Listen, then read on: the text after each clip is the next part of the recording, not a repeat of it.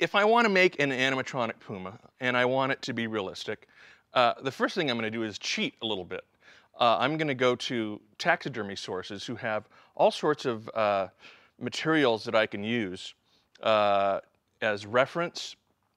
For instance, this here is a form that you can buy from a taxidermy company, and you know it's going to be accurate because you've seen beautiful taxidermy done. The difference between taxidermy animals and what we do is we make them move and make them move realistically. But this serves as a very important, accurate reference for what we're going to create. All right? We don't use that as a sculpture. It's just there as a reference. Another thing that you can get is taxidermy inner teeth. Anyway, we use that as a reference as well, and we'll actually incorporate these plastic teeth into our model. Of course, these are a little simple in their execution and their paint, and when we finish up, we usually do a much nicer paint job on them. Another reference that we'll use is an actual puma skull. Not an actual puma skull, a replica of a puma skull that you can get from Bone Clones or a company like that. It says cougar right there. Cougar, puma, catamount, mountain lion, those are all different words for the same animal. When we sculpted this guy, we used an actual replica skull inside to be sure that we had everything accurate and anatomically correct. All right? We then created a sculpture, and again, we used this as a reference, but we also made it a little bit more anthropomorphic. Okay? Just tiny hints, subtle things to make it a little more human-like, because we were going to add human-like expressions to it. There's nothing scientific about it. It's all in the art of it.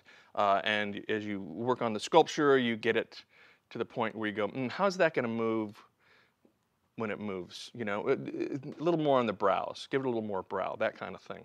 But don't take it too much towards human. It depends on how caricatured and how accurate you want it. All right?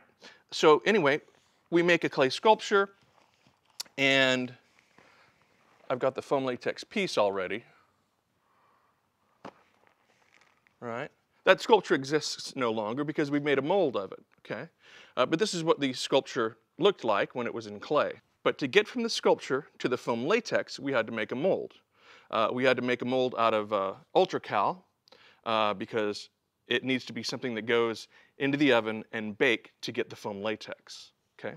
So here's our ultracal mold of the puma head, and it's a 3-part mold. So you open that up, and there's the inside of the mold, okay? From this mold, we produce the foam latex skin.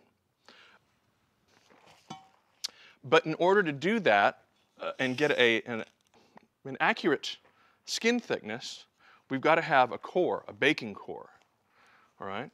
So once we make the mold,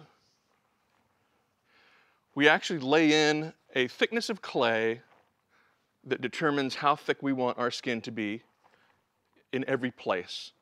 In some places it's thinner, some places it's thicker, okay? And that produces a core, right? That's the core. That's like the underskull. That's the skeleton part, the skeletal element, and those are the hard parts, okay? And that's what's going to support our foam latex skin. Then we have to make a mold of the core, and that's what this is. This is our core mold.